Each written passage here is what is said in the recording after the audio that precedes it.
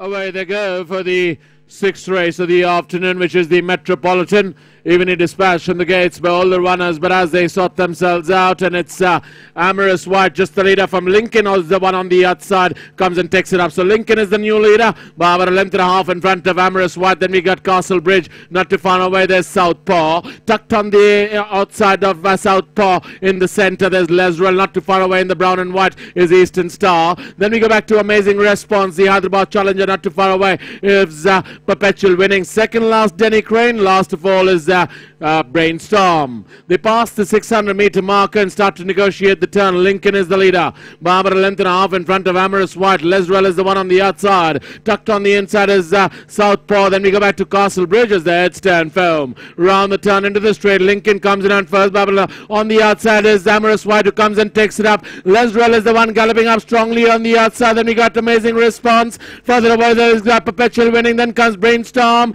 but it's going to be Lesrel and Amorous White both fighting it out. Amazing Response is warming up along with the Brainstorm, but Lesrel has got this one from Amazing Response. Amorous White fight for the second and third, and we'll wait for the official numbers.